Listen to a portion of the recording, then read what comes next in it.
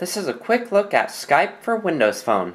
So the Skype beta just came out for all Windows phones, and you can go download it right now. It's free, and it lets you do most of the things you need.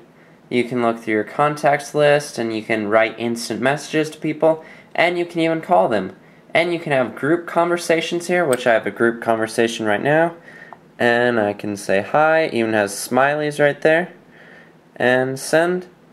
And it'll go out to both of these phones, and both these phones are connected to Wi-Fi.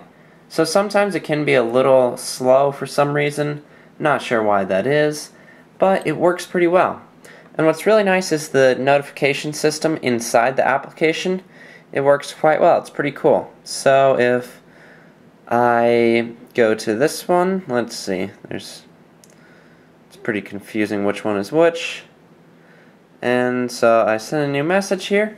Then on this phone, you'll get a little notification up here, right there, 1.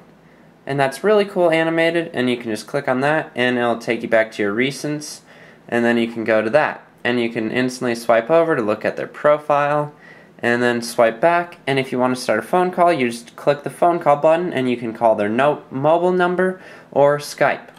So here we go, we're ringing that. And then there's the calling interface on this phone, and you can answer it, and we're probably going to have to mute some of these. Okay, and right here you have the option for speakerphone in the middle. It's either speakerphone right there or the earpiece, so it can go through your earpiece, and you can turn the display off while talking so that you can actually have it up against your ear and listen to everything without accidentally talking. And you can just swipe over to the chat panel, and you can still send instant messages if you'd like to.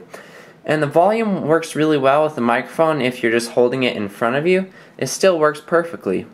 So it's pretty good. It is a little slow there with the animations between just because there's a lot going on. But it's pretty good. And the sound quality is really great from my testing. And I would demo it, but I bet it'll just sound pretty weird. Here, I don't know if, nope, sound's not coming through right now. Oh, there we go. Okay. No? Oh, there it is. So it's a little echoey here because I'm right next to it. But it works really well when I go into the next room. So, overall that's really excellent. And there's of course video calling. So if we end this call here, and we go from the Samsung Focus here, we can send out a video call.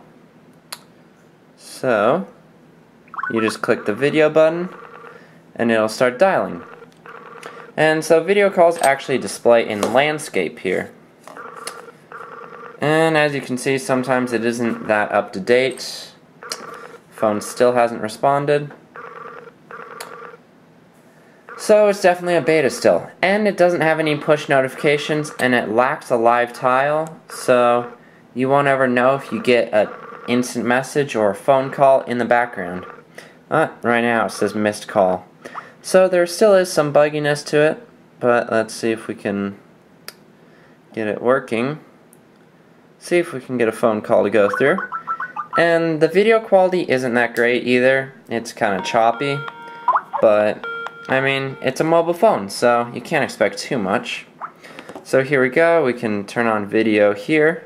Okay, well, it just randomly failed. Once again, buggy. But it's not too bad for a beta, and at least we have something to play around with finally, which is pretty nice. Okay, so we answer with video. And oh, we need to turn off those microphones. There we go.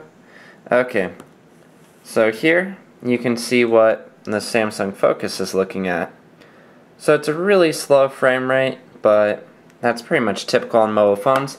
And this phone is actually on 4G, so that could account for some of the difference. But you can swipe over and you can chat with people while doing a video chat, so that's really nice.